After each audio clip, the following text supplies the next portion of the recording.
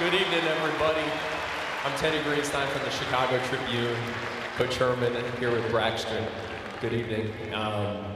The Tribune Silver Football is a very special award. It's voted on by the Big Ten coaches, and it actually predates the Heisman Trophy. And in all those years, only 4 men have won it twice, including the great Archie Griffin.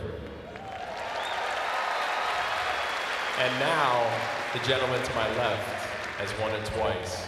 Nobody has ever won it 3 times. So Braxton, congrats on the repeat, and best of luck on the three-peat.